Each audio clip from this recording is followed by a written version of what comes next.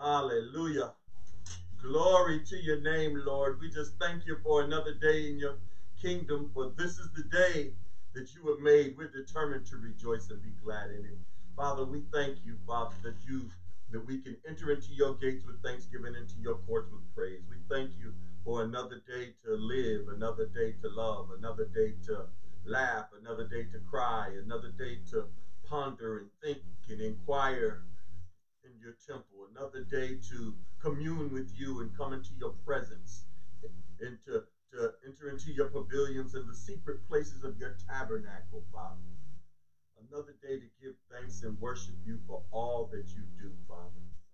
In fact, before I ask for anything, I give thanks for everything. I give thanks for your divine provision.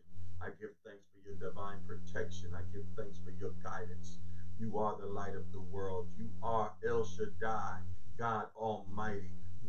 You are Adonai, God who is sovereign. It's you who holds the wind in your fist. It's you whose garment binds the water. It's you who created all things that are material out of what was immaterial through your spoken word.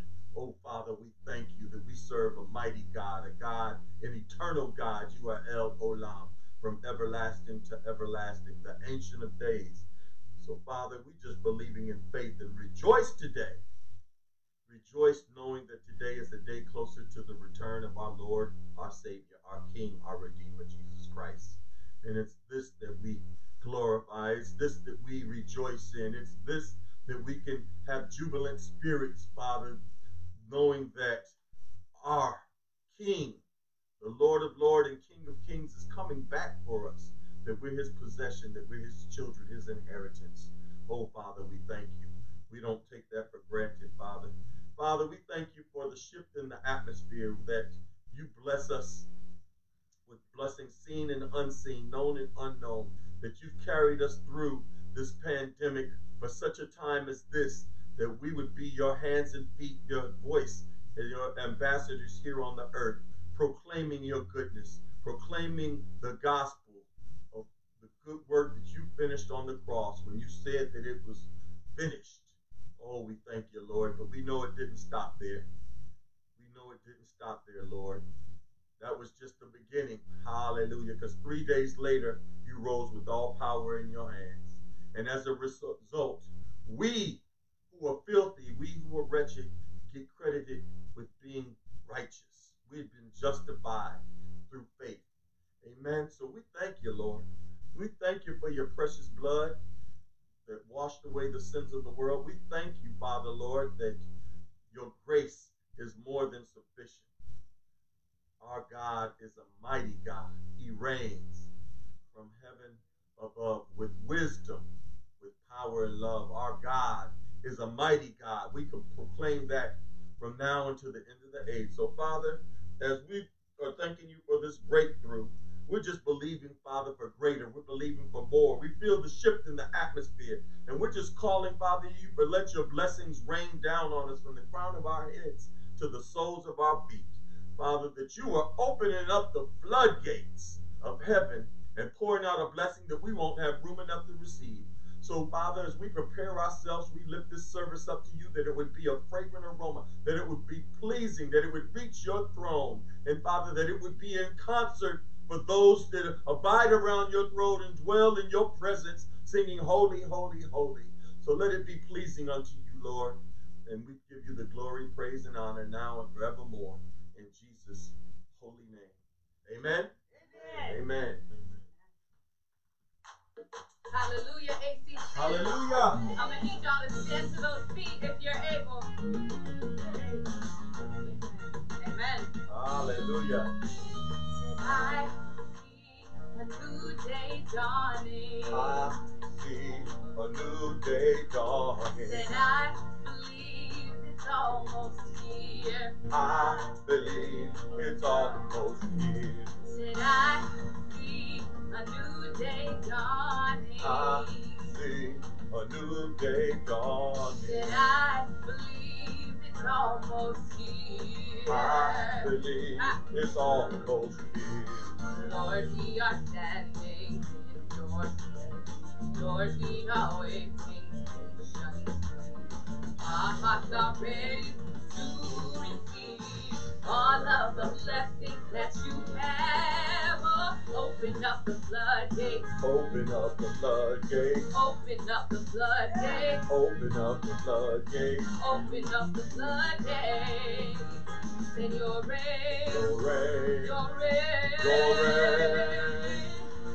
Hallelujah. Let it fall, Lord. Do y'all feel your increase coming? Yeah. All right, amen.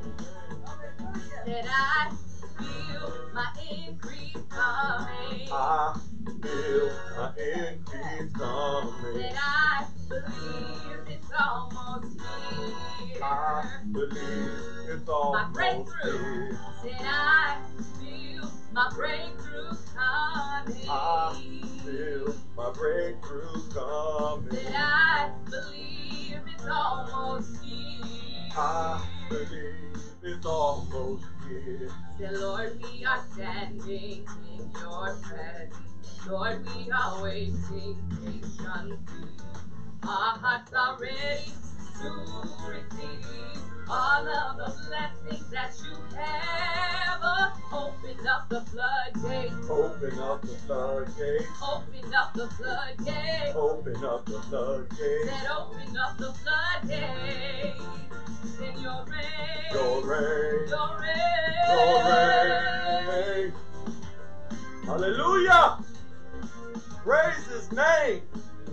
Let it fall, Lord. Open up the floodgates of heaven. Said, Pour out a blessing. We're ready. Ready. For a blessing. Send it down. Send it down. Send it down. Send it We're down. ready. Ready. For a blessing. Your rain. Your rain. Your rain. Your rain. We're ready. Ready. For a blessing. Send it down. Send it down. Send it down. Send it. We're ready. Ready. For a blessing. Your rain. Your rain. Your Your rain. rain. Send it down. Send it down. Send it down. Send it down. Send it down. Send it down. Your rain. Your rain. Your rain. Your rain. Send it down. Send it down. Send it down. Send it down. Send it down. Send it down. Send it down. Send it down. Send it down. Send it down. Send it down. Your rain. Your rain. Hallelujah. Hallelujah. Hallelujah. Glory. Glory to his name. Hallelujah. I know you, like I, can feel it. You can feel it. You can feel your breakthrough coming. I'm believing in faith that somebody's increase is coming. You're just a prayer away. Don't stop praying. The word tells us to rejoice always, to pray continually, and give thanks in all circumstances. Hallelujah. I'm going to continue to pray. I'm going to continue to praise. I'm going to continue to lift up the name of the Lord. I'm going to continue to seek his face. Oh, Lord, I can feel the breakthrough coming. I can feel the increase, Lord. Oh, we're believing in faith that it's coming. It's almost here, Lord. We're just a prayer away. Keep on praying. Don't quit. Don't give up. Don't give up hope. Oh, Lord, we thank you. We thank you. Opening up the floodgates of heaven and pouring out a blessing we won't have room enough to receive. Amen. I'm believing that in faith. Hallelujah. And I'm not just talking about the blessing that we count monetarily that's in our bank account. I'm talking about the blessing of health. Amen? Yeah. Amen. I'm strong. I have vitality because of God. He's given me health. He's given me strength. He's given me a sound mind in which I can seek his word. Hallelujah. He gives me a family that loves me and reconciled relationships, so I have peace. Oh, Lord, what price can we put on peace? Amen. Open up the floodgates. There's things that we cannot put a dollar value on. that are priceless. Amen. Priceless. Peace. Love of the Lord. Assurance of knowing when you walk out your doors, knowing that, that we have a risen Savior that paid the price for each and every one of us. Amen. Amen. Amen. Thank you. Thank you, Lord. We thank you. You may be seated. Praise God, from whom all blessings flow. Good morning. Good morning. This Sunday, February 14th. Amen. Amen. Amen. I know it's a holiday. I don't personally celebrate it because it's just another day for me to love up on my wife. But I know some celebrate Valentine's Day. Amen. And so it is a day of love. We're to acknowledge and express the love we have for our significant others in most cases. So if that's a day that you need to celebrate and have special love for your loved ones, then so be it. Hallelujah. But I'm trying to be consistent in my love and raise the level of my love and love more like God loves each and every day of the year. So I recognize that God is I recognize that God's working on me. He's working on my heart and teaching me to love my wife more like he loves us. And I know in my heart, the more I love him, the more I focus on him, the more I die to my old self and live for him, the more I can love her in the way that she deserves and the people that I have relationship with. Amen. Praise God, from whom all blessings flow. We thank you. Good morning again. I'm just so grateful. I'm so grateful for what God's doing in this season of our lives. I'm so grateful that this is the year of regeneration. And you might ask what that means. Hallelujah. What that means. That I'm believing in faith that the year of regeneration signifies that God is going to bring those that haven't come into the knowledge of our Lord and Savior Jesus Christ to a place where they can be born again. Amen.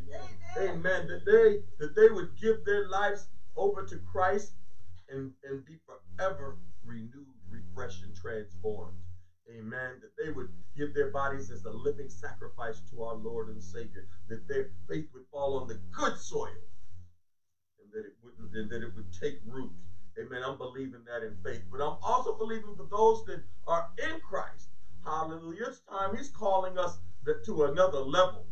Amen. God is calling us to live at another level. God is calling us not to stay complacent. That there's a pruning season that's been taking place. Amen. And it's time to bear more fruit for Christ. So I'm determined to be better and more intentional about fulfilling the great commission that He gave us to go into all the nations, baptizing them in the name of the Father, the Son, and the Holy Spirit, teaching them what He taught us, everything that He taught us. Hallelujah, that's in these scriptures. And then remembering that He'll be with us always, even to the end of the age. Yeah. Amen. I thank God that He doesn't leave us alone. I thank God that He's a hedge of protection, that Jesus is a fence, amen, that He sends His angels to encamp around us, amen, and His divine protection and provision just covers us and keeps us. I thank God for that each and every day. I don't take for granted that I got to work safely and got home safely every day this week, or let the truth be known every day for the past 3 years, amen. I thank God for that. I don't take that for granted. If I don't thank you enough, Lord, hallelujah. As I always say, if I had 10,000 tongues, I couldn't praise you enough. If I had 1 billion, that wouldn't even scratch the surface of your goodness. No number could ever do it justice. So we just thank you. We just thank you again and again, and keep in remembrance of all the good things that you've done for us. Amen. Amen. Praise God. Well, you folks out there know, saints out there know that we are a Bible studying, Bible showing ourselves approved church. Amen.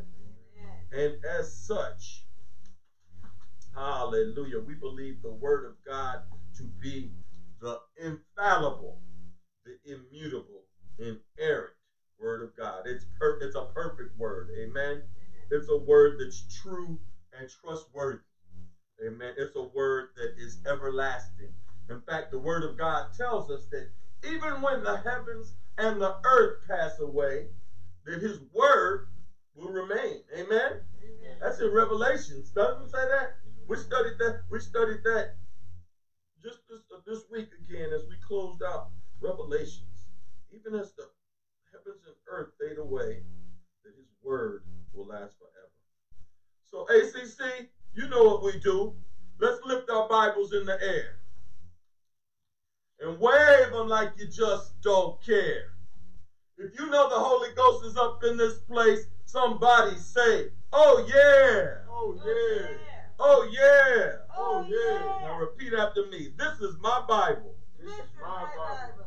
I am what it says I am. I am what it says I am. I can do what it says I can do. I can do what it says I can do. I have what it says I have. I have what it says I have. I believe my Bible I believe my Bible to be the God-breathed, to be the God-breathed, inspired word inspired word of our Father in heaven, of our Father in heaven, leading us out of the darkness leading us out of the darkness into his glorious light, into his glorious light, freeing us from the bondage freeing us from the bondage of sin and death, of sin and death, into the glory into the glory of eternal life of eternal life, with our Lord and Savior, with our Lord and Savior, Jesus Christ. Jesus Christ. Therefore, Therefore, I walk in expectation I walk in expectation of changing the world of changing the world through the renewal of my mind, through the renewal of my mind, the purification of my heart, the purification of my heart, and overcoming the schemes of the enemy and overcoming the schemes of the enemy with truth, with truth, faith, faith, and love, and love, forcefully advancing forcefully advancing God's kingdom God's kingdom on earth on earth as it is in heaven. as it is in heaven. If you believe that with every breath in your body, then somebody say amen. Amen. If you declare it and decree it, then somebody say hallelujah. Hallelujah. Hallelujah. Hallelujah. Praise God, from whom all blessings flow. Amen. We thank you, Lord.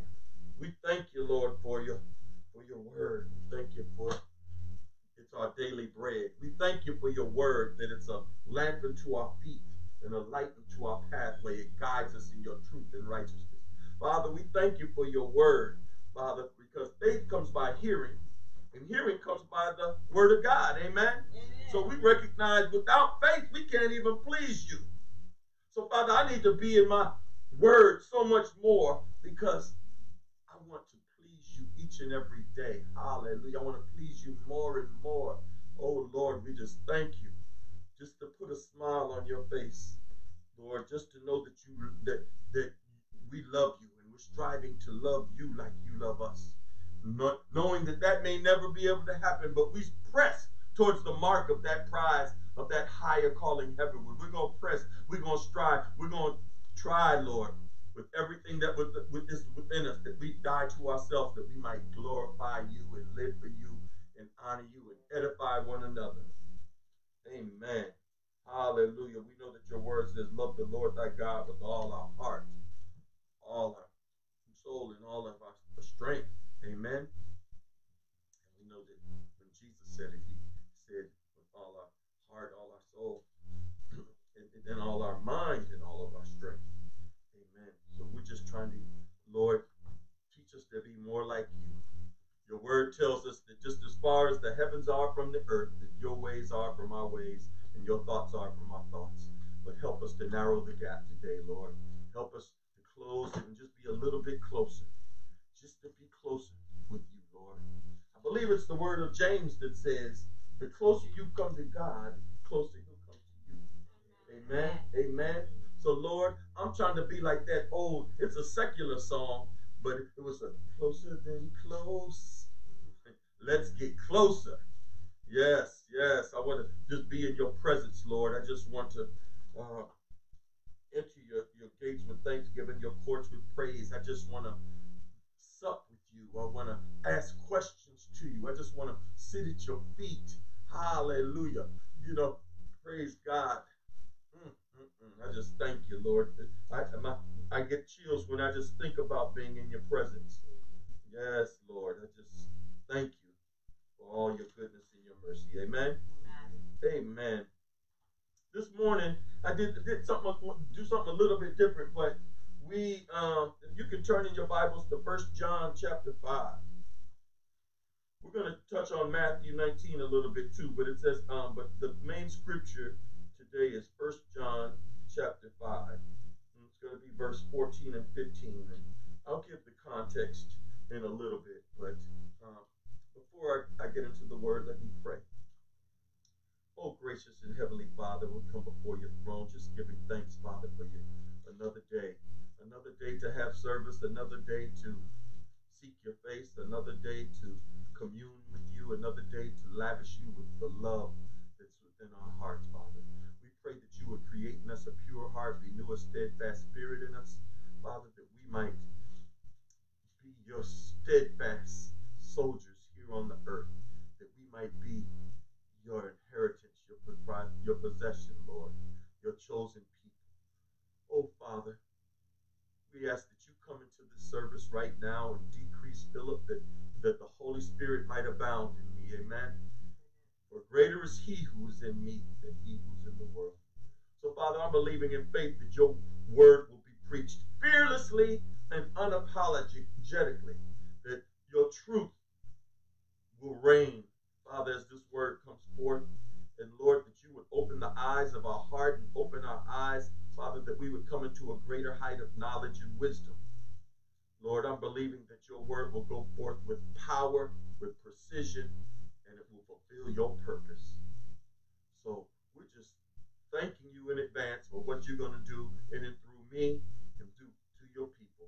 May we be forever renewed, refreshed, and transformed, that we might go out and advance your kingdom on earth as it is in heaven.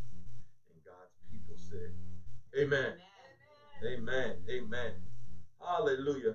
Before I get into, the scripture in John chapter 5, verse 14 and 15, and I asked Jonathan and Mom Miriam and Ivy and Pastor Ingrid, John is after what book and before what book.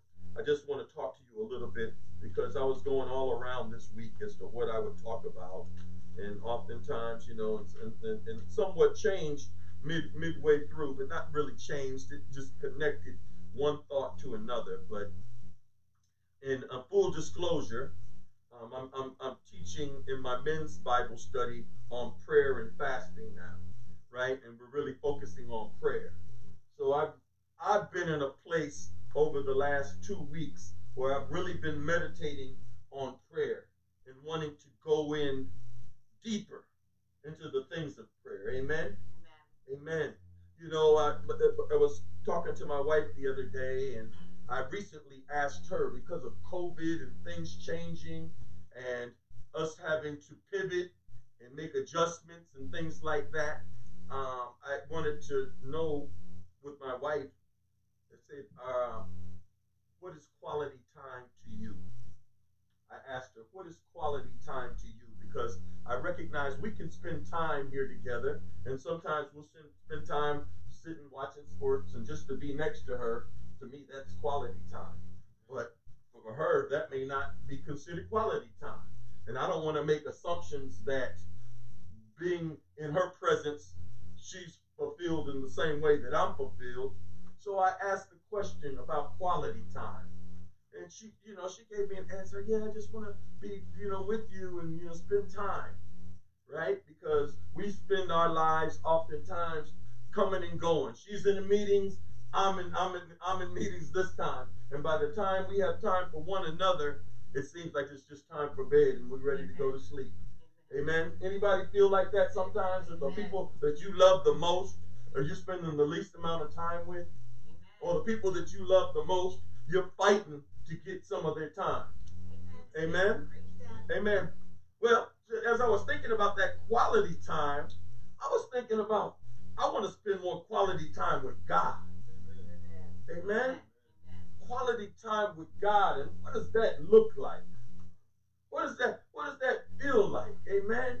Those quiet hours where you're just getting deeper and going to another level of intimacy with our Lord, communing with him, supping with him, as it says in the word. Jesus talks about, I stand at the door. That if we knock, you know, that he'll knock and we let him in. And that he would come in and sup with us. You know, that's an intimacy in when you sit and dine with somebody and you're breaking bread and you talk and whatever. So I want to go to those more intimate places with God. Amen. And so I've been thinking a lot about prayer. And yes, because I'm teaching on prayer, and as a matter of fact, we're going to do a series on prayer in the near future. It may be in the month of March, but I'm going to say in the near future, so I give myself some wiggle room. Amen? Because sometimes the Holy Spirit just comes, and I might have a plan, but he might give me another plan. Amen? Amen. So I'm going to say in the near future. But mainly, my desire is to spend more quality time with God. So as I think about prayer and we're connecting to this, really what I want to know is begin to reflect on what leads to successful prayer. What leads to successful prayer? When you pray, do you know that your prayers are being answered? Yes. Amen. And if you know that they're being answered, if they're not being answered in the time that you want, do you feel like that's unanswered prayer? Because really, that's where I want to go with this. I want to talk about prayer, and we're going to spend a whole series on prayer. But how are we handling unanswered prayer? Amen. And what are some of the reasons for unanswered prayer? Amen? Amen. Amen. So as I thought about prayer and, you know, what it means to lead a successful prayer life, my mind immediately went to 2 Chronicles chapter 7, verse 14 and 15. And it says, if my people who are called by my name would humble themselves, pray, seek my face, and turn from their wicked ways, then I would hear from heaven, I will forgive their sins, and I will heal their land. Amen? So from there, I was able to get 4 things that might lead to successful prayer. These are just 4 things. This isn't the whole list. Amen. There's many things that we have to do, I believe. But really, if you could come to God with a pure heart and a sincere heart, I think that will encapsulate. And with true love and true adoration, I believe it encompasses all of these things. Just like Jesus said, the first 2 commandments encompass all the other 8. Amen. If you can come to God in spirit and in truth and with a sincere heart, I believe he'll answer those prayers. Amen? Amen. But as according to that prayer, if my people who are called by my name, we know, one, we have to be called by God's name. Well, really, what he's saying when he says, if my people who are called by my name, he's saying people that act in accordance with his character. Because God's names are in accordance with his character. That's why we can say Jehovah Sidkenu and know that God's a righteous God. Amen. Amen. Amen. That's why we can say Jehovah Shalom and know that God's a God of peace. Right. Amen. That's why we can say that El Shaddai and God know that God is almighty. Amen. So we know that his names are synonymous with his character. So when he says, if my people who are called by my name, he's talking about people that live upright, that praise the name of the Lord, people that seek his face, people that walk in love, people that abide and dwell in his presence. Amen? But also, then he says, humble themselves. So we know that humility is honored by God. Amen? And when we humble ourselves and come before him, understanding that he is our Father in heaven, that we submit to him, that we surrender all to him, withholding nothing, then he honors that. Praise God. And he says, pray. Pray. What is prayer? Prayer, some would say talking with God. Some would say, I'm going to say communing with God. You see, it's more, I don't just want to talk to God. I want to hear from God. I don't want to just hear from God. I want to sup with God. And that's what I'm talking about in this quality time. Amen. And then it says, seeking God's face. What is it to seek God's face? Well, really, we're talking about seeking his presence. When it talks about seeking God's face, we're seeking God's presence. His face is his presence. Amen. As it says in Psalms 105, verse 4, seek the Lord in his strength. Seek his presence continually. Seek his face continually. Amen. In 1 Thessalonians 5, 16, 7 through 18, it says, rejoice always. Pray continually and give thanks in all circumstances. Amen. Hallelujah. Or maybe you've seen the book of James in chapter 4, verse 8. Come close to God, and God will come close to you. Wash your hands, you sinners. Purify your hearts. Amen. For your loyalty, for your loyalty is divided between God and the world. Amen. So it's a call. God is telling us to come close. It's a call for us to repent and come back to him. Amen. That you can't serve two masters. You're going to love one more than you love the other. You're going to serve one more and despise the other. You can't serve God and serve mammon, the systems of this world. That's money we're talking about. Amen. Amen. Serve God. Serve God.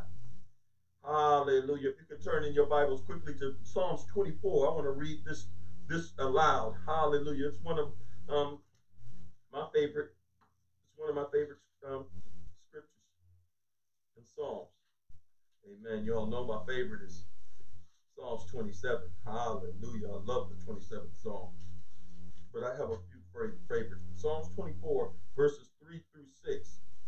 The word tells us, hallelujah. I'm going to give you a chance to move there. I still hear some paper rattling and hallelujah. Praise God. Folks know their Bibles. Amen. If you need more time, say, Pastor, hold up. If you're ready, say amen. Amen. Amen. Who may ascend the mountain of the Lord? Who may stand in his holy place? The one who has clean hands and a pure heart. Just like James just calls us to have clean hands and a pure heart. Who does not trust in an idol or swear by false God? They will receive blessing from the Lord and vindication from God, their Savior. Amen? Amen. Hallelujah. Who will ascend? Not just anybody gets to come into the presence of God. Not just anybody gets to have their prayers heard and answered, because if he hears them, then he'll answer them. Amen? Praise God. Hallelujah.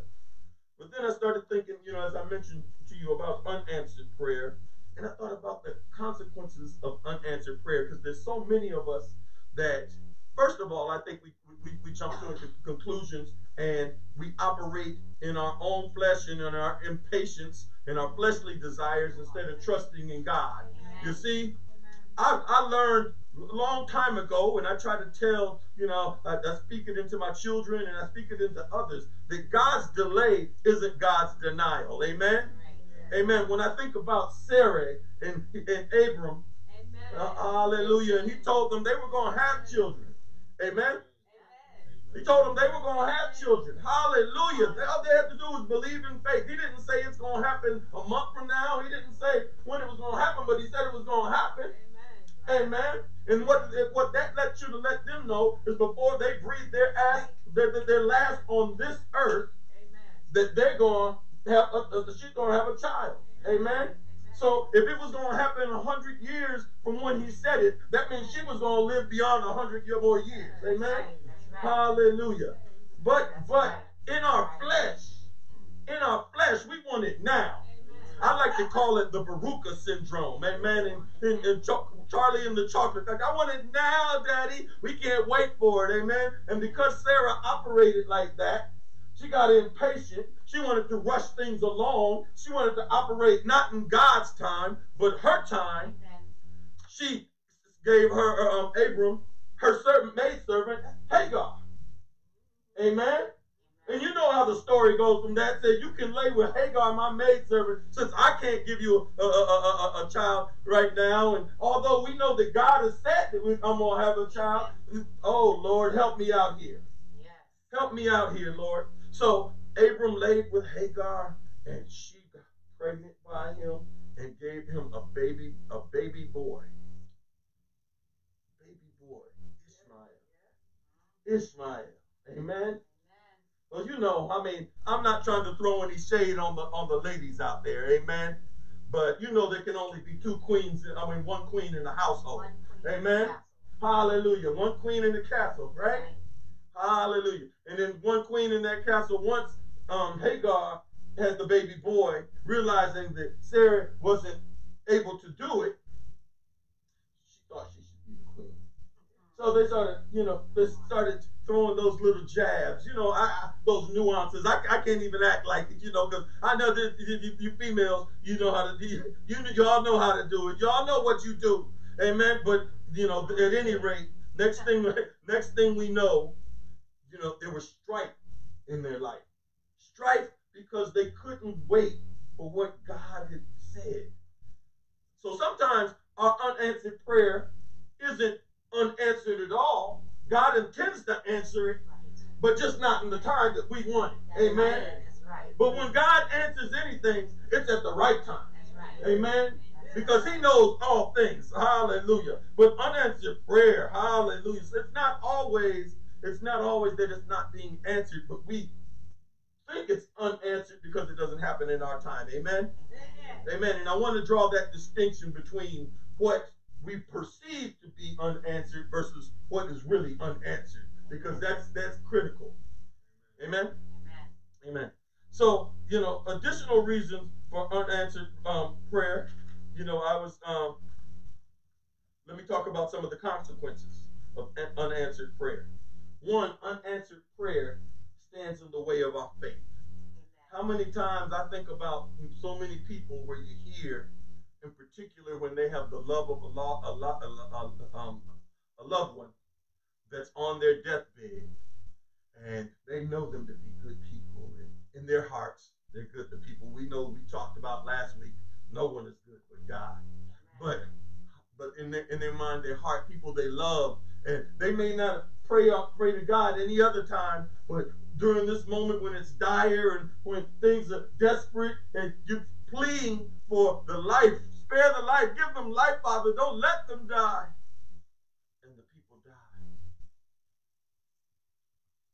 They get angry with God.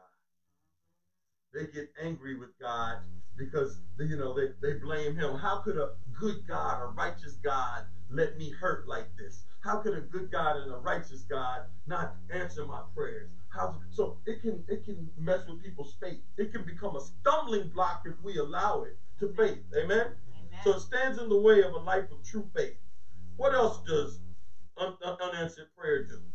It gives a feeling of being alone or abandoned, even betrayed. I gave the example of having a loved one, and a loved one that during your time of your greatest need, you call upon God, and he doesn't answer. He doesn't give you what you wanted. Amen. You can feel alone. You can feel like there's no God and that you've been abandoned, and what you were hoping for and possibly thinking, that you again feel isolated and betrayed. It gives you a place of doubt. It brings on doubt. And doubt for the love of God, doubt on whether there is a God, and those things. When we have unanswered prayer, and I'm not talking about to your mature believer, because we've seen the evidence or whatever. I'm talking about people that are either on milk or haven't come into the knowledge of Christ, that call upon his name, that aren't used to praying to him on a daily basis, that aren't used to seeking his face every morning and every night, and while you're in the car in the quiet time, that you aren't used to that fellowship and that supping and that communing with God. Amen. But they question the character, the very character of God and his integrity. And there's a distrust that's developed when we have unanswered prayer. Amen. And then last, I would say, and there's more reasons, but these are the 5 that I'm giving. We doubt our calling as God's intercessors. Amen. If we have unanswered prayer and God's not responding to my call, to my pleas, to my supplication, to my petitions, then is he going to answer as I'm trying to tell people about the kingdom of God and gospel and whatever? See, so we begin to doubt our calling as intercessors. So unanswered prayer can have negative impact on our faith walk, on our journey with Christ. Amen? But God, let's turn to 1 John 5:14 now, because I want to establish something here. We talked about one aspect of unanswered prayer, and we talked about some of the consequences. But really what I want to talk about today is the will of God. Amen? And it's going to come out in this chapter. Hallelujah. Thank you, Lord. Give me strength, Holy Spirit. Verse 14 reads,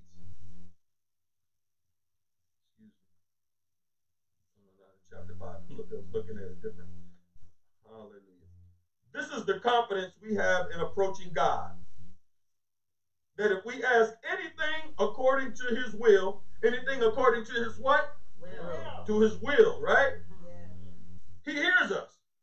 And if we know that he hears us, whatever we ask, we know that we have what we asked of him. Amen? I'm going to read that line again.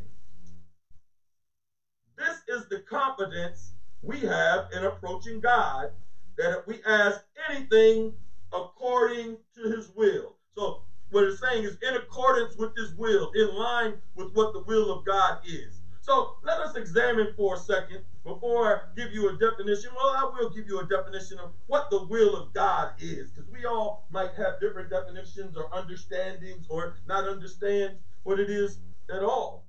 But God's will, the will of God refers to God's will, refers to his purpose for life of the believer.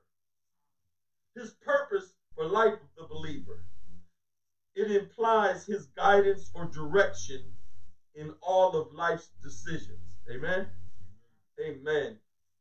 If I can take you to another scripture that talks about the will of God, and that's in Romans chapter 12.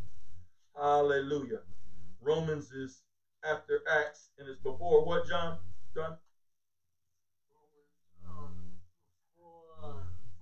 Okay, thank you. Thank you. We gotta work on it. Mind cramp. That's okay. We get mind cramps. That's all right. Just as long as we get those cramps out, we're gonna eat some mind bananas too, so we don't get any more cramps. Praise God. Hallelujah. We're gonna drink some holy Gatorade so we can get rid of those cramps. Amen. Praise God. Hallelujah. I'm just you all might think I pick on my brother, but I see so much potential and I've seen so much growth in him already. So really I'm just spurring him to keep going, to be better, and to, even as I strive to be better and strive to, know my word more and be able to recite scripture and teach better and, just speak the word of God fearlessly and with authority. That's my desire. So I'm pushing it. And my sister and my spiritual daughter Ivy, Mom Miriam, my spiritual mom, and my wife. Hallelujah. That's right. We're talking about the word and just trying to continue to grow in it. Amen. But in Romans chapter 12, verses 1 or 2, the word tells us, therefore, I urge you, brothers and sisters, in view of God's mercy, to offer your bodies as a living sacrifice, holy and pleasing to God. This is your true and proper worship. Amen. Do not conform to the pattern of this world, but be transformed by the renewing of your mind. Then you will be able to test, approve what God's will is. His good, pleasing, and perfect will. All right, so the will of God. Amen. I love the King James Version because it reads, I beseech you, therefore, brethren, by the mercies of God, that ye present your bodies as a living sacrifice, holy and acceptable to God, which is your reasonable service. And be not conformed to this world, but be ye transformed by the renewing of your mind, that ye may prove what is the good and acceptable and perfect will of God. So we're talking about the will of God this morning. And there's three areas that I want to talk about and focus on in the will of God. Amen? Because I'm sure you've heard, God's perfect will. And that's a will that we're not always privy to. But God lets us know his will oftentimes, most primarily through his word. Amen. I know God's nature because I read my word and I see how he responds in all situations. So I know his nature is honest and integrity. He's true. He can't lie. And this is why the word says he's not a man that he should lie. He's not the son of man that he should repent. If he said it, he'll do it. If he spoke it, he'll bring it to pass. So God is only submitted to his word. That's the only thing that he puts himself under. Amen. Amen. So I know I would never know that God, if I didn't read the word and was oblivious to everything else, that God is a loving God and a good God. He's a God of grace. Means he gives unmerited favor. If I got what I deserved, that's mercy. Mercy is giving what you deserve, but you should have deserved greater punishment, but he relented and didn't give it to you. If we got what we deserved because of God's mercy, I'd be in hell right now. I'd be dead, sleeping in my grave. But for the blood of Jesus, amen? So God is a good God, and his unmerited, he gave his son as the sacrifice for you and I, for all humanity. Amen? Praise God, the Lamb of God, which washed away the sins of the world. He who knew no sin became sin, that we might become the righteousness of God. Amen. Oh, I'm talking to somebody out there today. But the will of God. Hallelujah. So the first will of God is God's sovereign will. Amen. And God decides and orders all that has ever taken place. Amen. Again, like I said, the scriptures can tell us some things, but God hasn't let us know all things or how they're going to come to pass or anything like that. So this is a will that we don't always know and are always aware of. But I'm going to read Ephesians 1:11 that sort of describes God's sovereign will. In him we were also chosen, having been predestined according to the plan of him who works out everything in conformity with the purpose of his will. Amen? In order that we, who were first to put on our hope in Christ, might be for the praise of his glory. Amen? So let's just know that everything according to his perfect will. He does it in conformity. Amen? God's sovereign will. Acts is also another scripture I would give you. I'm not going to go there this morning for time's sake, but Acts 4:28. The second will that we know of God and that we are privy to and that we understand, he gives us is his word, his commandments. This is the moral will of God. If you were to go to Exodus chapter 21:17, you don't have to go there now, but these are the 10 commandments that were given us in Exodus 20, verses 1 through 17. And in his 10 commandments, God lets us know the things that he expects from us and desires from us. Don't murder. Don't steal. Don't bear false witness. Don't defraud your neighbor. Don't covet your neighbor's stuff. Amen? Love the Lord thy God with all thy heart, all thy soul, and all thy strength. Love thy neighbor as thyself. Amen. Honor thy mother and thy father, that thy days will be long on the earth and it will be well with thee. So he's given us these things so that we have some laws and some tenets in which we can conduct ourselves. So if I'm praying, to God, to Lord, let me have the house of my neighbor across the street, or whatever. And that's against his word. That's coveting. That would be a reason why that I would expect unanswered prayer, because it is in contradiction to the moral law of God. Amen? So one reason, we've talked about, the reasons for prayer, and I gave you 2 Chronicles 7 through 14, the things that you should have. So if you're not praying, if you're not humble, if you have pride, if you're operating, you're not seeking God's face, if you're living a sinful life and you haven't turned from your wicked ways, then you shouldn't expect your prayers to be answered. So certainly we can make understand that. Yeah. But if you think you're doing those things, but you're not praying in the will of God, then you're not going to have unanswered prayer as well. And the thing that we know is his moral prayer. So we can't pray something in contradiction to his word. Amen? Amen. Praise God. Thank you, Lord. Help me here. And then the third will, which I'm going to call his permissive will, or his provisional will. And that's the will that comes because sin entered the world through Adam and Eve. Amen? God allows certain things to take place in this world that he would not have allowed in the world prior to sin. Amen. He made the provision for us because of our hardened hearts and the wickedness that abides in us. And I'll give you an example right now. Let's turn to Matthew chapter 19. Hallelujah. Hallelujah. Thank you, Lord. We're going to start at verse 1. Let me know when you get there. Matthew's the first book of the New Testament after Malachi and before Mark. When you're there, say amen. Amen.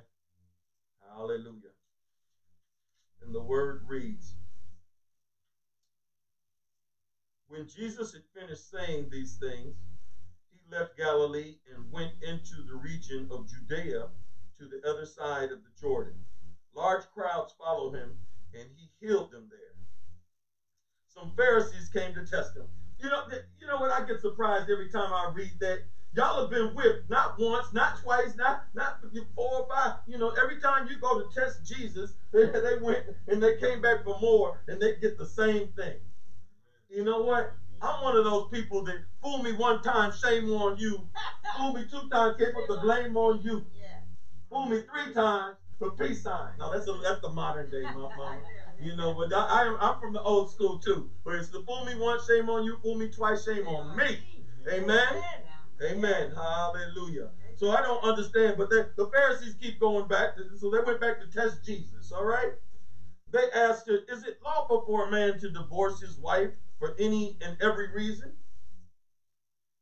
Haven't you read, Jesus replied, that at the beginning the Creator made the male and female and said, for this reason a man will leave his father and mother and be united to his wife, and the two will become what? One flesh. One flesh. So 2 become 1.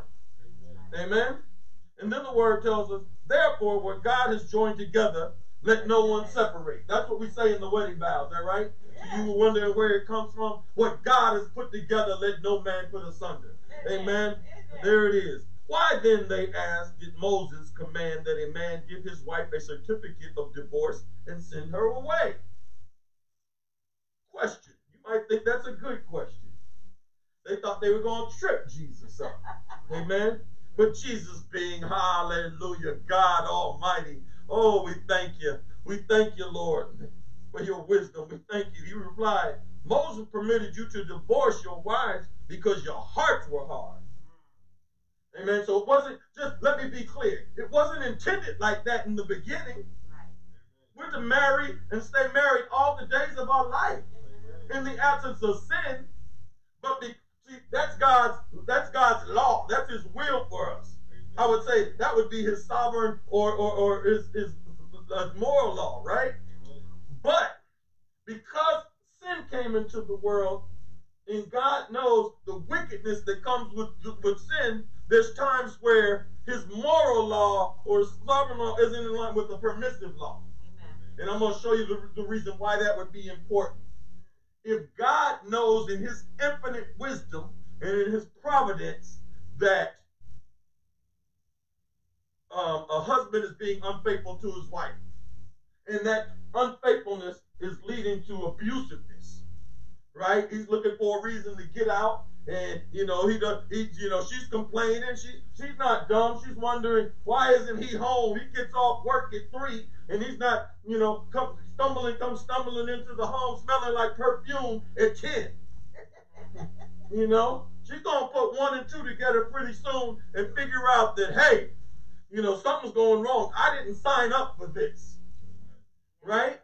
And, you know, if God knows that, in this word, it lets us know that sexual immorality is forgivable. But I'm making a point here. If God knows that this man is going to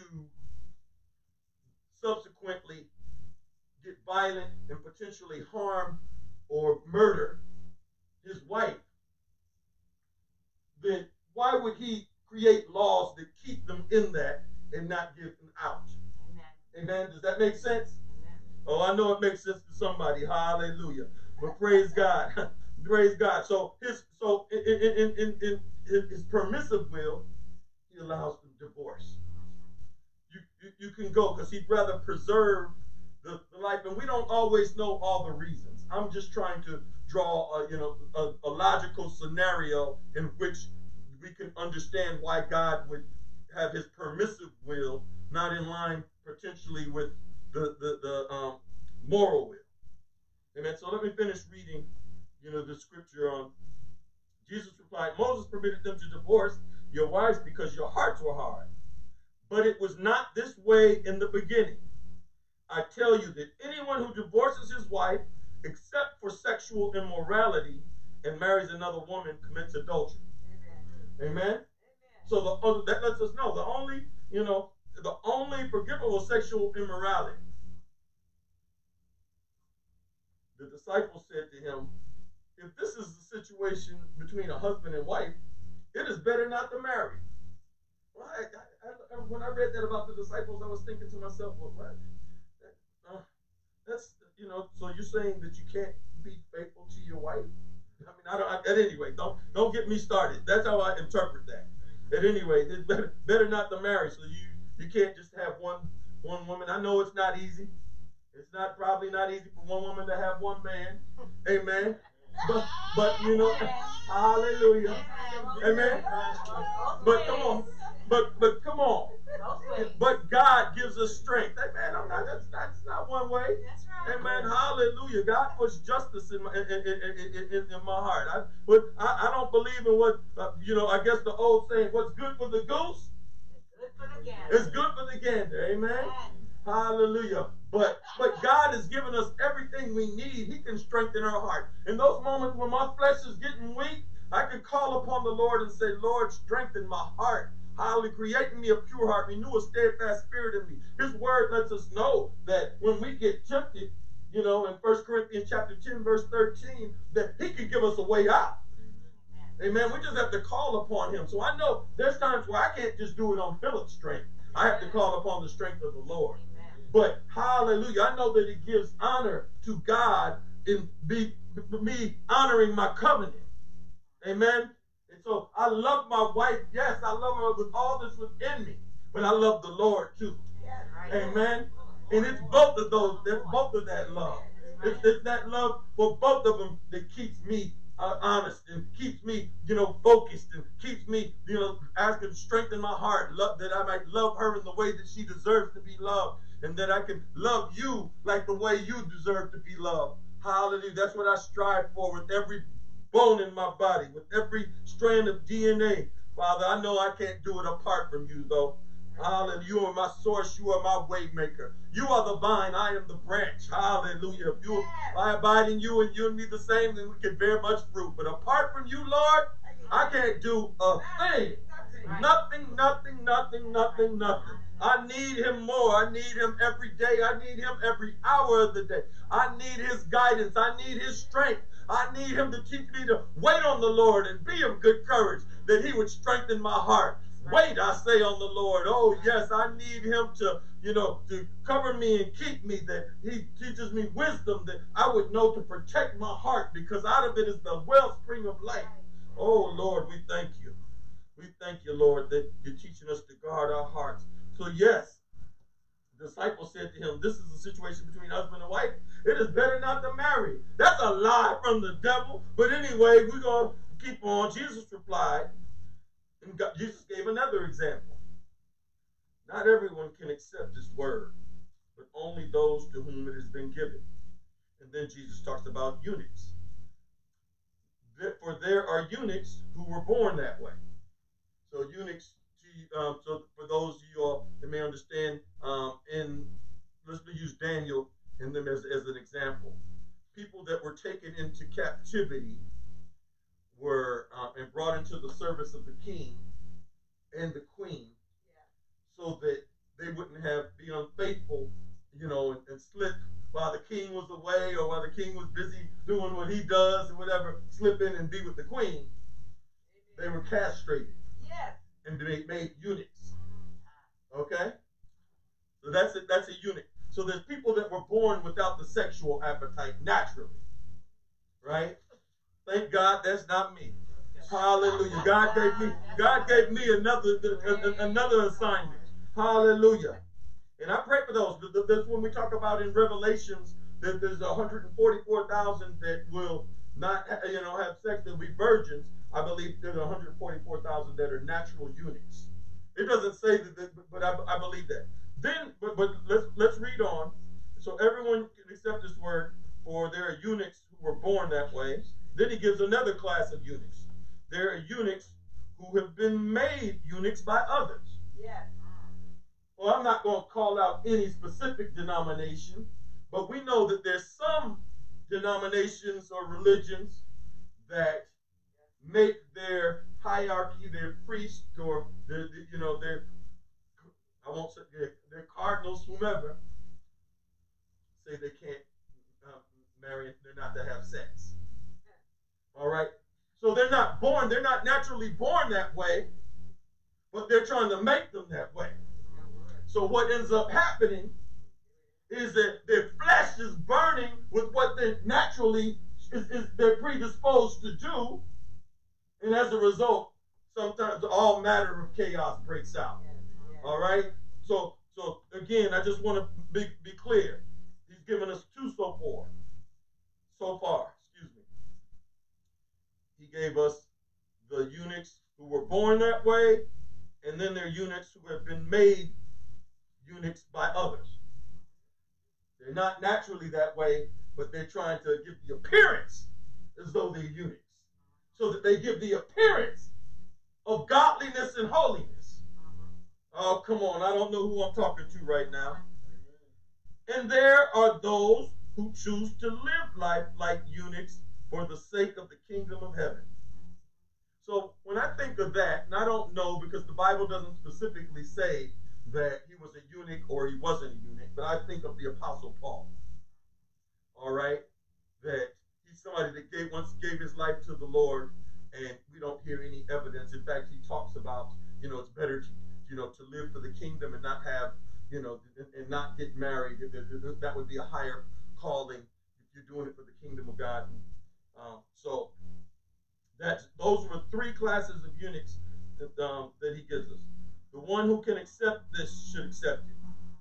The reason why I wanted to read this to you about divorce, because divorce is clearly, hallelujah, praise God. Yeah, so you could clearly see in the moral will of God, where we have the laws and everything, that's where God made a provision. But in his initial law, in the beginning, it wasn't intended to have divorce. Amen? But God, because sin entered into the world, he has his permissive or provisional will. It's usually called permissive, but the Spirit was telling me a provisional will, because it was through God's provision for our sin that we wouldn't be put in danger, or his purpose wouldn't get thwarted. Amen. So there's times where you can pray for something.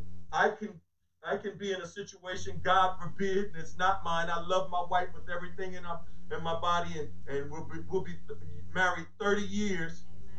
Amen.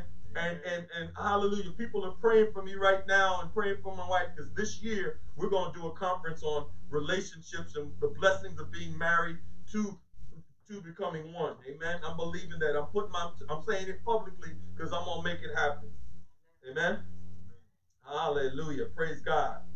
So if God's unintended, so in divorce, let me give you an example.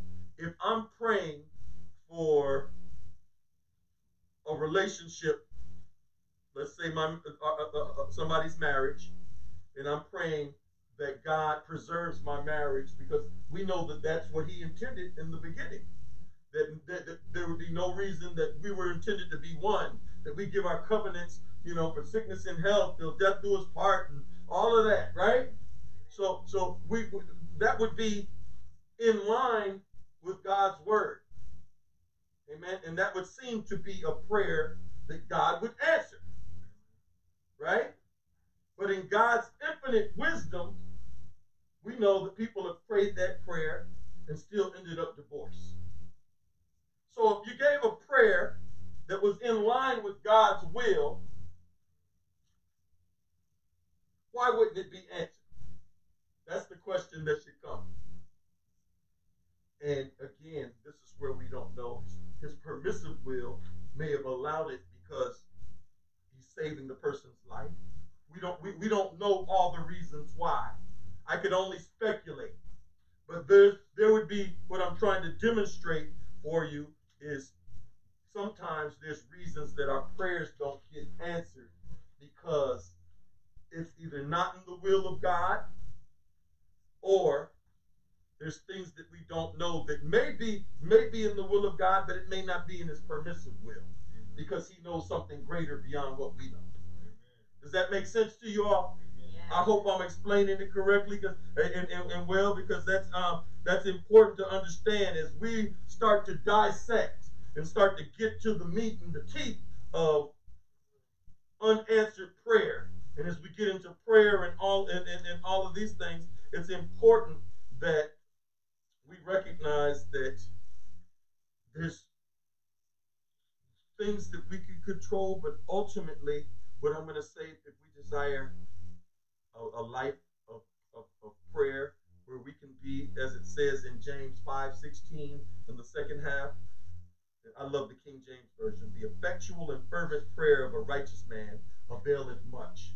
You see, when I go before God, I want to know that He can hear me and that He's answering my prayers. And I want to know, Father, that He's giving me the strength and the patience and the fruits of the Spirit, the long suffering, and all of those things to wait on Him in His time, whenever that prayer is going to be answered. That's why I believe it says pray continually. He's not a genie. He's not the God that's going, you say, oh, Lord, I need it yesterday, and it's going to happen yesterday. God's going to give it because He wants to develop our faith. He wants to continue to have us trust in Him. Amen? That's the goal of all this. Trusting in God and knowing that whatever situation He's put us that we're in, that He has us. That we can let go and let God and trust God. Trust the Lord thy God with all of our heart. With all of our heart, and lean not on our own understanding. Acknowledge Him in all thy ways, that He will keep our path straight. I love the King James, direct our paths. Amen? Praise God. Yes, that's the desire of our hearts, that we would have prayers that are effective and fervent, and that they would achieve the desired end of what we ask for, knowing that we can go before God and we say thank you, as Jesus said thank you, because we know that the prayers are already answered. So as we're going to get into that in the weeks to come, hallelujah, thank you, Lord, that we can go deeper in knowing that when we enter His gates with thanksgiving and His courts with praise, hallelujah, and send our petitions up to the Lord and supplications, that He hears us. And if He hears us, then we know that our prayers will be answered, because this is the confidence we have in approaching God. That we know that if anything that we pray, anything according to His will, that He hears us. And if we know that He hears us, whatever we ask, we know that we have what we ask of Him. Amen. Don't you want to know from that scripture that you pray like that? That whatever you ask, you hear Him? Just like I know God wants to know whatever our prayers are in accordance with His will. Amen. Amen. We shouldn't have prayers that are selfish or prayers that are prideful. If they're in accordance with the word of God, if they're in accordance with God's will, then they should be selfless prayers. Yes, God, He desires to do well for His children. He desires to bless us in ways that we would never know. His word says, if we who are wicked, I know my deficiencies. I know a lot of my wife's deficiencies. Amen. But I know this, there's nothing we wouldn't do to try to provide for our children. Amen. But, the word says, if we who are wicked can give good things to our children, then how much more will our Father in heaven? So I know that God desires, it pleases Him to please us, to give us the good pleasure of our hearts. Those that delight in the Lord, He would give the desires of their heart, the word tells us. He's a God that supplies all of our needs according to His riches and glory. He's a God that loves, hallelujah, loves seeing His children happy. But we should have that same love for Him and know that the things that we're seeking aren't things to satisfy our flesh, but things to advance the kingdom. Amen? Amen.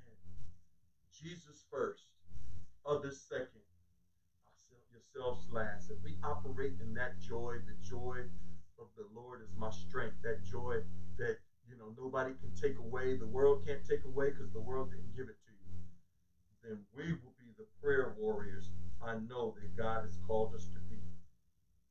So I just pray that this word would resonate with you and this understanding, having a greater understanding of the will of God, so that we wouldn't let our prayers be contrary to His will, but have a greater understanding that even within His will, there's His sovereign will, His moral will, and His permissive will, and for our good, because His word still reigns in Romans 8:28.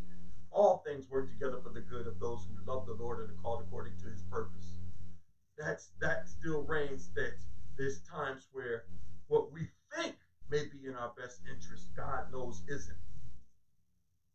And therefore, there's unanswered prayers for our good.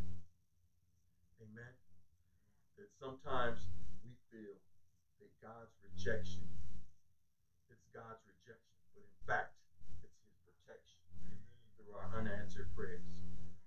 So, Lord, we just thank You for being a God that shows us more of Yourself, and that we can come into an understanding of Your will, Father, that we might pray in accordance with Your will in whatever we do, that we might be that living sacrifice, Lord, holy and acceptable and pleasing to You, Father, Lord. So I pray that You would just continue to take us deeper, Father, continue to transform our hearts, Father, that give us that holy heart surgery, and Lord, that we would be forever changed, that circumcision of our hearts, that we would be Your faithful people here on the earth, loving You more, praising You more, and just giving You all, surrendering all to You, withholding nothing. Father, it's this that we pray for now, and now unto the end of the age, in the mighty and precious name of our Lord, our Savior, our King, our Redeemer, Jesus Christ. Amen. Amen. Amen. Amen. And amen. Amen. Praise God. Amen. Amen. Praise God. Praise God, from whom all blessings flow. Hallelujah. Well, ACC, it is that time of the service. It is so nice to see everybody on this day. We thought we were going to have a snowstorm and weren't really expecting anybody. But we knew who was going to be here. Rain, shine, sleet, snow. But God. And so we just want to just remind you that this is the time of the service where we ask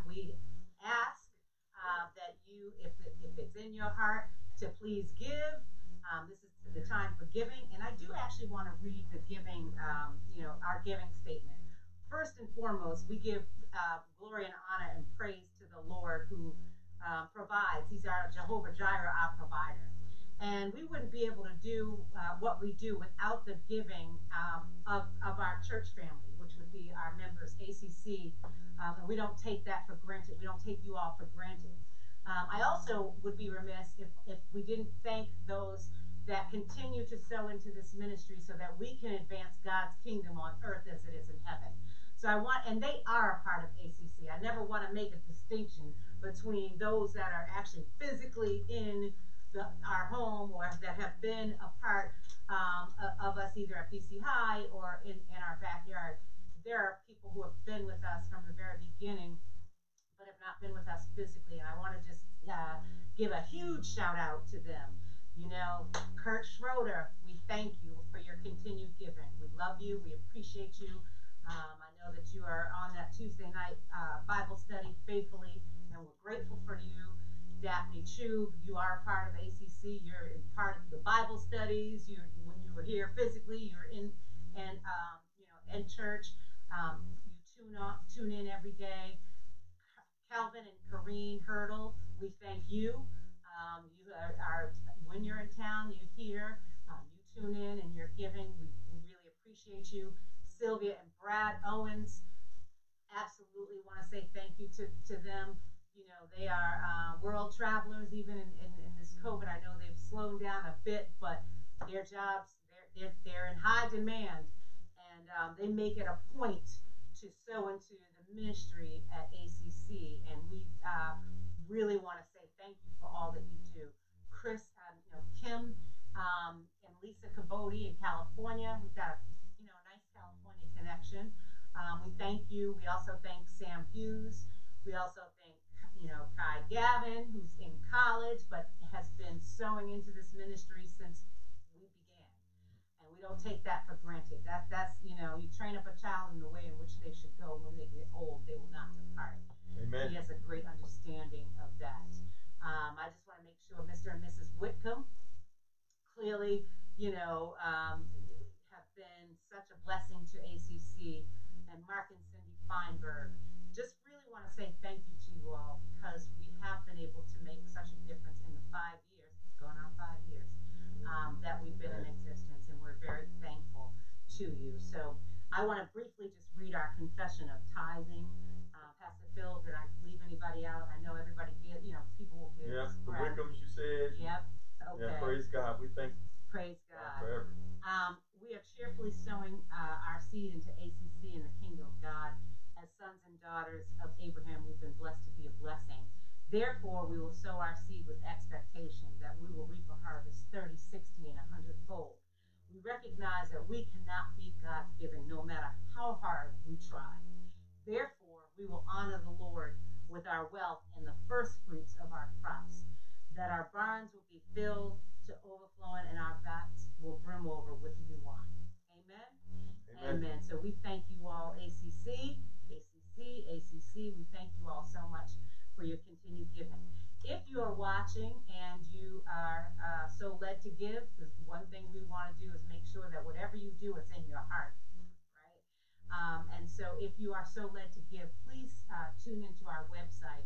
Click on our website, which is www.awakencc-bos.org, and click on the give button. We do not take that for granted. And we also know that we are a church, we are a business, and our business is saving souls. But we want to make sure that we're doing things decently and in order. And if you have not received your statement for giving in 2020, or if you have any questions about the figure that you see, please let us know so that we can get it. We recognize that the IRS extended the date for filing taxes, but we want to make sure that we get these things out to you ASAP. And we can do that by email. So if you want to inbox us, Ivy Sweeting and Pilar Tucker, Tracy Jarrett, they've been working on making sure that we get those statements out to you. Amen? Amen. And then finally, just as we are in right, I was going to go into the announcements. As we are in the year 2021, which is the year of regeneration, there are a lot of things that we are planning to do this year. And, we want want to make sure that we're staying connected to you, and we've offered a number of ways in which that can happen. On the prayer call on Mondays and Wednesdays and Fridays from 5 to 5:30-ish with Pastor Phil, Lady T, Mackenzie, and Miss Pinky. Please, prayer changes things. We know that. When two or more are gathered in his name, there he is in the midst. Pastor Phil and Mom Miriam, without failure on Saturday mornings. It could be between 8 to 10, depending on what's happening with them, but they make sure that they connect. And that's our corporate prayer. We'll get to a point where we're starting to invite people back in, to have prayer corporately. We also have men's Bible study on Tuesday evenings at 9:30. Right, because it's 6:30 West Coast time. And that's for the men. Tune in, powerful time. Thank you, Brother Jonathan, because I know you are always on it. I hear you sometimes, and I'm like, yes. And Represent. then he does. He represents. And then on Thursdays, ACC has our Bible study, and that time is 7:30. Amen. Amen. We do it earlier because we have dinner. But are there other announcements? Yes, I wanted to make an announcement. And good morning again. We love you all, and because of that love, we want to continue to do the work of God and empower you financially. One of the things that we're going to be doing on March 13th, I'm saying it's going to be from 1:30 to roughly 3:30, is we have Sam Hughes, who's an expert in real estate. We're believing that God is preparing us, people, to make the transition from renters to owners. Amen. And as such, it's important that we're empowered with the knowledge and the wisdom and the methods on how to do it and make profit and make sure that you have a wise investment and all the things to look for. So I'm encouraging everyone to come out. It's our first time doing anything. It's free. Yep, and it's the first time we're doing something in real estate specifically. We've always done it in money and stocks and things, and we'll continue to do that as well. But it's important that we make sure that we meet people where they are. And God put this on my heart that we're going to do a new thing as we're continuing to live at the next level and be all that God called us to be. Level up. Amen. Level up. So we're thanking you for that. We have something special today. I apologize for last week. I had missed it, but we recognize that this is African American History Month and Black History Month. For some, I say African American history. So because I'm from Africa, y'all. Black. Amen. Me too. Hallelujah. Blackity black. Yes. So at any rate, we have two of our saints, two of our congregants that are going to come up and read for us and honor some of the people whose shoulders that we've stood on and that have blessed us so that we can have some of the liberties that we experience today. Amen. So we won't always want to pay it forward. Amen. That's right. Pay it back by honoring them, but pay it forward, that honors them as well. That's right. As well as our Lord. So we're first going to call up my spiritual daughter and have Ivy come up. Amen. Amen. Amen. Amen.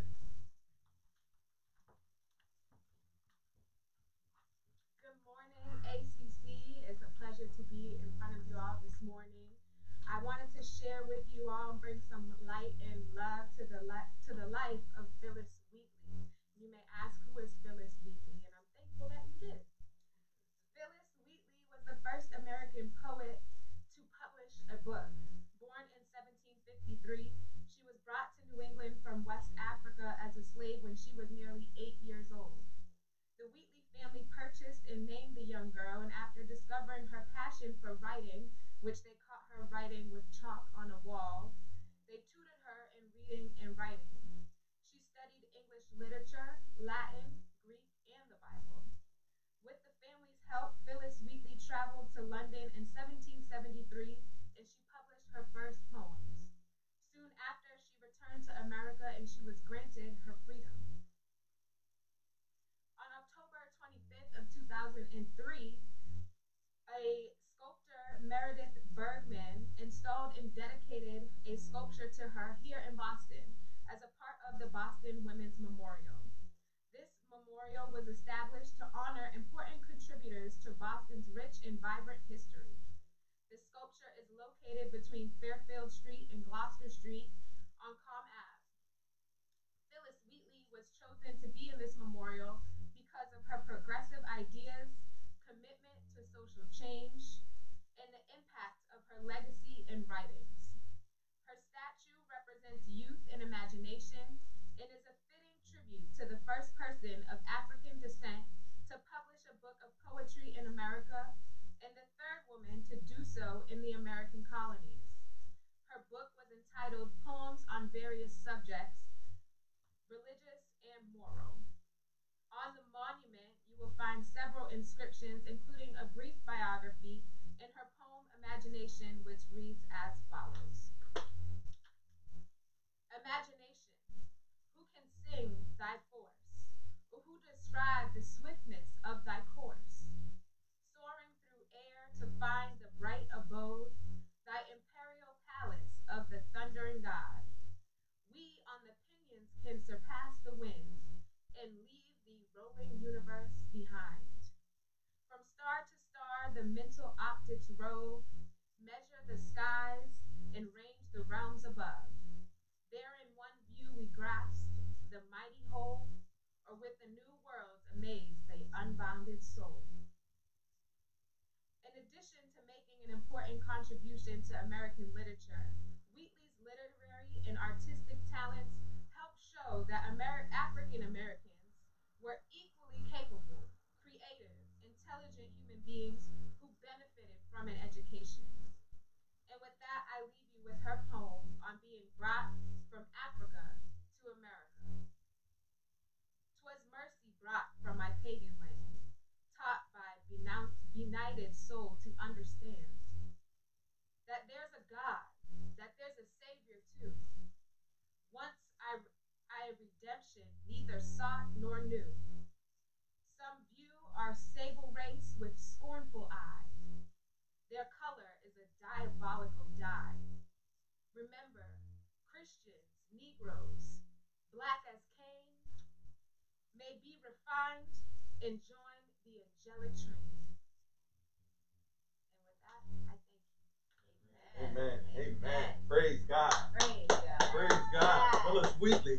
Hallelujah. I love learning new things. And Phyllis Wheatley being the third African American, person in the colonies and first African American who wrote poems in a book. Amen. I'm going to remember that. Praise God. I thank you for that, Sister Ivy. And now I want to call up my brother, who I'm just so very proud of, and I'm proud of both of them. But in his spiritual walk, Jonathan Long's going to come up and bless us with another person whose shoulders we stand on. Good morning, now good afternoon on ACC. Happy Valentine's Day. I just wanted to say that as well.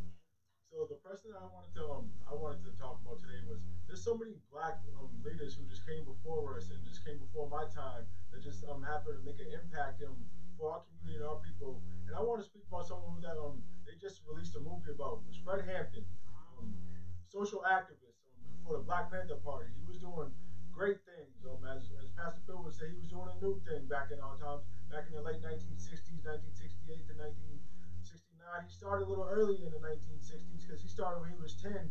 He was giving out free breakfast to people in his neighborhood for his community members. So he was doing things, trying to uplift and empower people at an early age.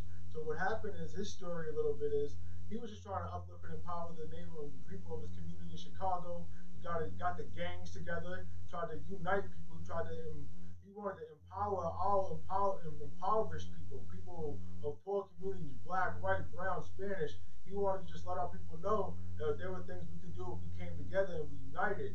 So what happened was, the FBI made him and the Black Panther Party the number one in the nation as far as the nation's number one terrorist group, because they were organizing, strategizing, and just doing things that were just going to unite all people to make us better. Just like they killed all our black leaders, Martin Luther King, Malcolm X. They killed Fred Hampton in his house, December 4th, 1969. He was only 21 years old. So think about this. He was 21, but his name still rings bells in 2021.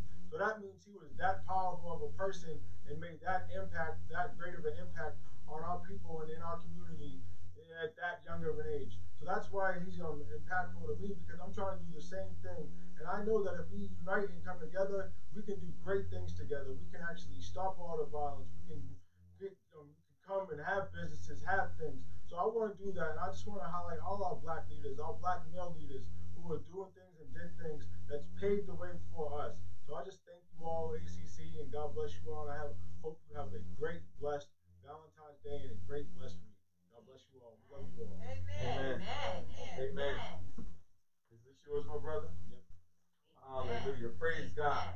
Praise God. And I just wanted to share with you, that's powerful, because I just got through, and I would recommend to anybody watching the movie about the Judas and the Black Messiah. Amen. We just watched it with my daughter Pilar this Friday, and Daniel Kaluuya, the gentleman who you might know starred in the movie Get Out, he actually is the star in Judas and the Black Messiah. And it's a powerful movie, but it lets us know about the life of Fred Hampton.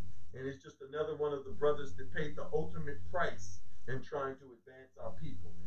Like we know we have so many that did that, and that's giving the price of their life.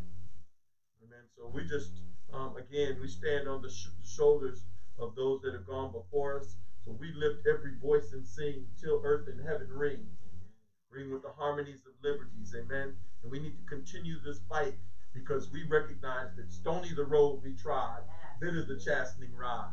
Felt in the days when hope unborn had died.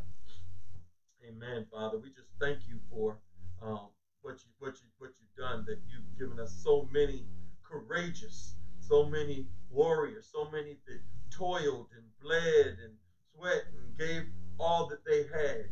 I always watch Harriet, and that inspires me. I watch Hidden Figures, another great movie that did not, if it hadn't been for the movie, I wouldn't have known how instrumental we were in Nassau. And actually, that I went to school with Katherine Johnson's to college with her granddaughter. And she's a good friend of my wife till this day. But so there's just so much that we need to do, and we need to be more intentional about sharing and learning our history.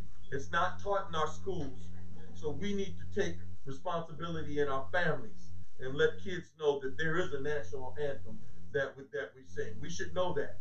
I taught my kids when they were young the African American or Black national anthem by James Weldon Johnson. So I just thank God for our heritage. I thank God for those that bled, sweat, and cried before us. Those that decided not to succumb to slavery and oppression and all manner of things. So again, we can have some of the liberties that we have today. So if we can stand, I'm going to pray us out this morning. Hallelujah. Oh, glorious and heavenly Father, we just thank you for your love. We thank you for letting us know, our heritage. We thank you for those that serve in this house, the laborers. For we know that the harvest is plenteous, but the laborers are few. So, Father, we pray that this service was pleasing to you as we're studying and trying to learn more about your will, how we can have successful prayer and be effectual and fervent prayers of your righteous people. We know we're not righteous by anything that we've done, but by everything that you've done. So, Father, we just come before you, giving thanks that as we leave this place, we never leave your presence, as we know you never leave ours, that we'll take you with us wherever we go, because you're in our hearts, and that you'll be forever abide in our hearts, that we might honor you and love you, and that we might walk upright on the earth, advancing your kingdom in earth as it is in heaven. So now unto you who is able to do exceedingly abundantly more than we can ask or think, according to the power that worketh in the church and worketh in our Lord, our Savior, our King, our Redeemer, Jesus Christ. May he be forever praised from now until the end of the age. In Jesus' name we pray. Amen. And God's people said amen. Amen. Amen. Amen. Amen. Amen. Pastor Phillip,